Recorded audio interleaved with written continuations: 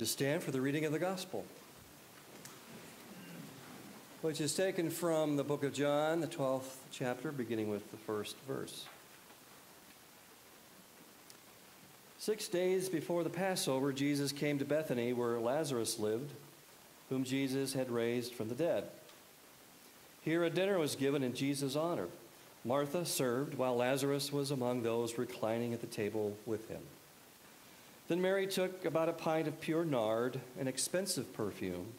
She poured it on Jesus' feet and wiped his feet with her hair. And the house was filled with the fragrance of the perfume. But one of his disciples, Judas Iscariot, who was later to betray him, objected. Why wasn't this perfume sold and the money given to the poor? It was worth a year's wages. He did not say this because he cared about the poor, but because he was a thief. As keeper of the money bag, he used to help himself to what was put into it. Leave her alone, Jesus replied. It was intended that she should save this perfume for the day of my burial.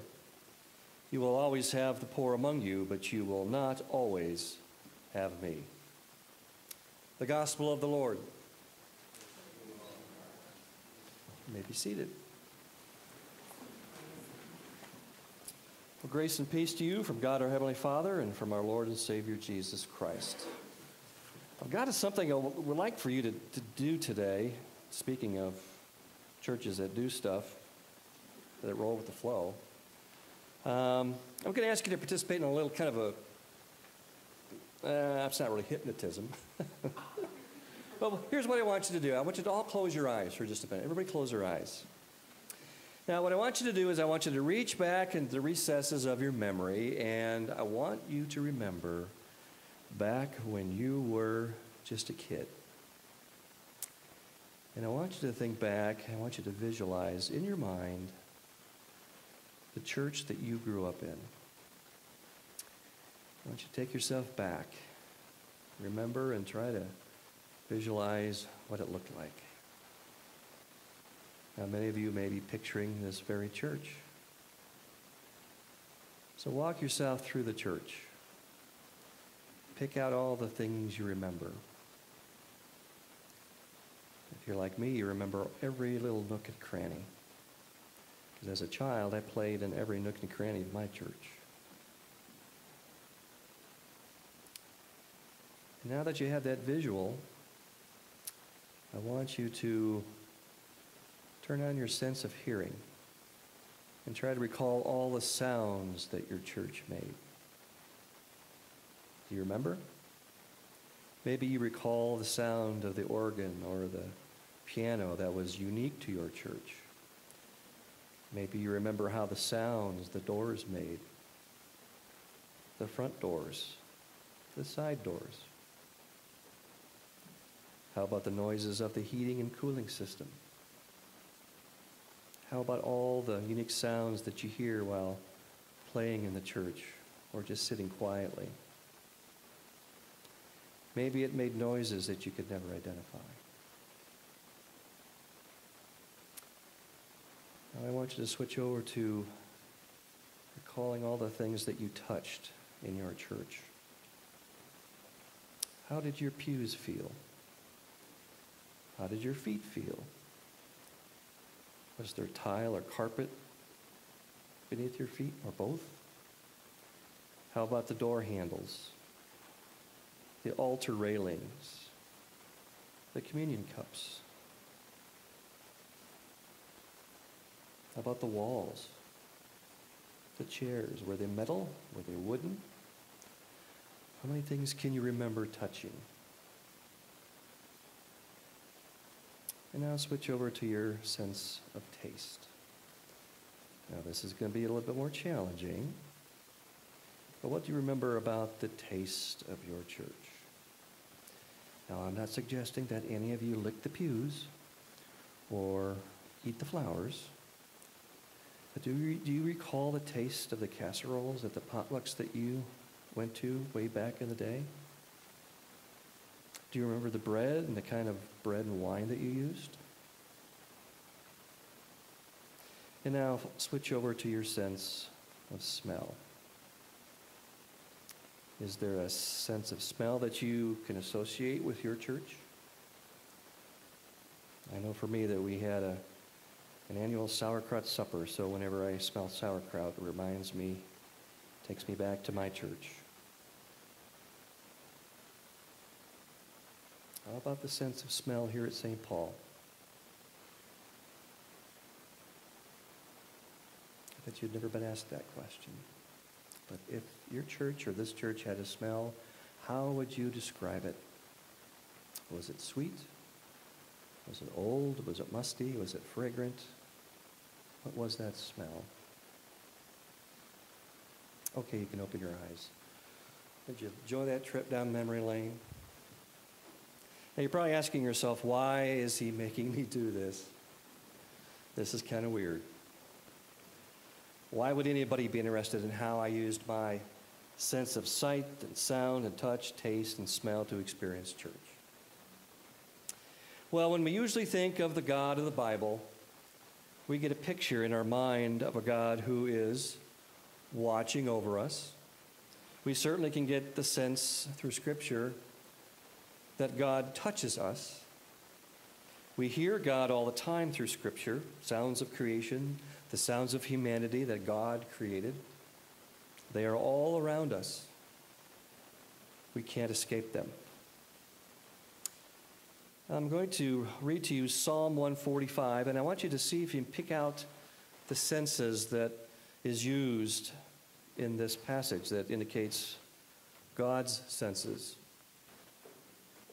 Your kingdom is an everlasting kingdom, and your dominion endures through all generations.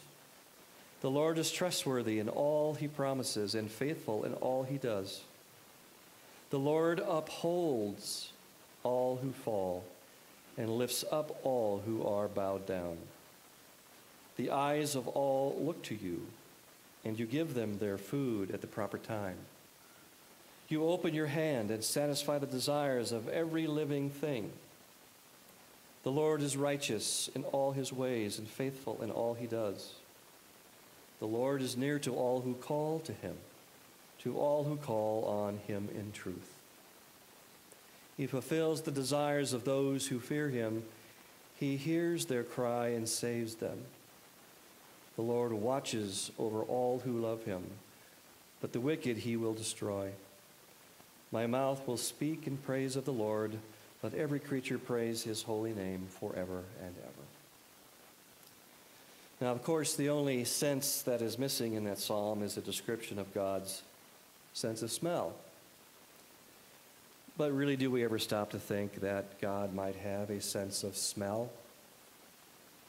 Now, have you ever, after church or between services or on the street, ever asked each other, hey, do you think God has a sense of smell? I don't think I've ever asked anybody that. Or maybe you've wondered, maybe just right now, do you think God is smelling us right now? How do we smell? Is God smelling the person next to me? Have you smelt the person next to you? How do you smell? I hugged DJ this morning, and he smelled pretty good. Told me he finally took a shower. But the biblical evidence that a divine olfactory sense exists, I think, and I think it's pretty intriguing. And it can be found as early as in the book of Genesis. Following the flood, when Noah comes out of the ark, he sacrifices burnt offerings on an altar. And the first thing that God does is smell. In Genesis 8, the Lord smelled the pleasing aroma and said in his heart, never again will I curse the ground because of humans, even though every inclination of the human heart is evil from childhood. And never again will I destroy all living creatures as I have done. Indeed, in humans, the olfactory system has a very strong, overlapping neuronal connection with the amygdala and the hypothalamus. Those are brain areas that are critical to the processing of emotion and memory. Now, the sense of smell is also closely associated with early Jewish purity laws. The connection between olfaction and ancient Jewish concepts of purity may not be immediately obvious to our modern minds. And in many ways, our perception about what smells holy or unholy may be influenced by our cultural standards of what is clean or unclean. One useful way of understanding ancient Jewish purity laws is to think about clean and unclean.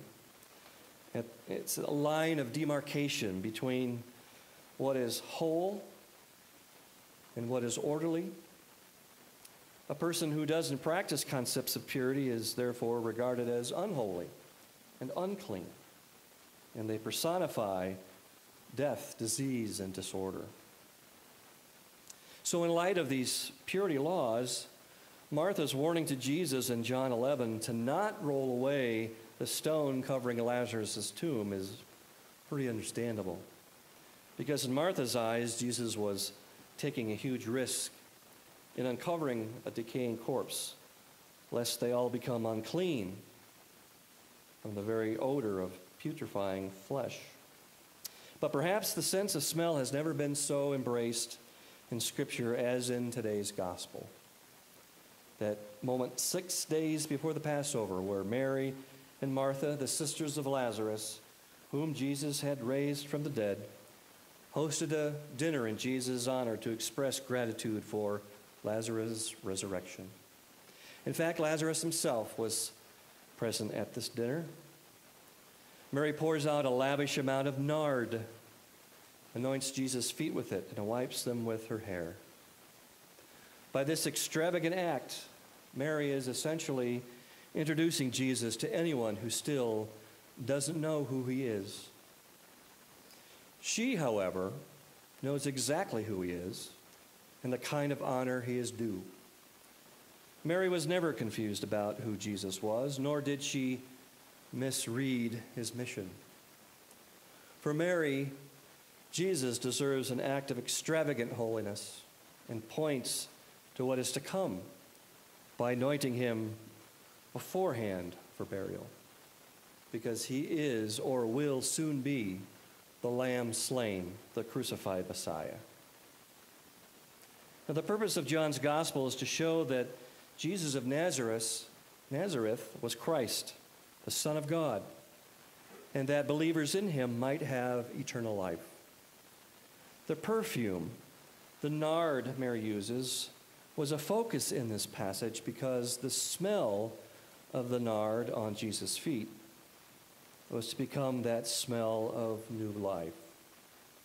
It celebrated new life in contrast to and in defense of Jesus' death and the finality of death itself. She carefully and reverently cleanses his feet because he is the Son of Man who came not to be served but to serve, who will soon perform the same service for his disciples. She lovingly bathes his feet amid the smell of perfume so that wonderfully sweet scent of the perfume will be associated with Jesus rather than the stench of the looming betrayal, jealousy, and violence that is to come. Her gratitude has compelled her to use the perfume in celebration of Jesus and the life he restored in Lazarus, rather than as a ritual associated with death and burial. It is a sweet moment of stillness amid a gathering storm, an outpouring of homage amid the onslaught of hatred. This smell of perfume, this fragrance, says, this is the Lamb of God who takes away the sins of the world, the suffering, serving Son of Man, the Son of God who for a little while gave us the opportunity to sit at his feet. Mary, along with the scent of perfume, together say, I would like to cherish him for one bright, fragrant moment before the sewage of hatred and violence washes over him and carries him away. Mary does this so that moment is forever associated with that fragrance. Maybe Mary somehow knew that the human sense of smell is the most powerful of all the human senses. It is the same sense through which most of our powerful memories are triggered. Now, John's gospel has Mary anointing Jesus' feet rather than his head, preserving a tradition similar to that in Luke's gospel. But in the context of John's gospel, the anointing of feet has a much different connotation than it does in Luke, where the sinful woman uses the act of forgiveness for her sins. In John's gospel, Mary's anointing of Jesus' feet is a preview to another, more famous foot washing, which Jesus carries out for his disciples. That foot washing, in turn, is followed by Jesus' most important commandment, according to John. Love one another, just as I have loved you, you also should love one another.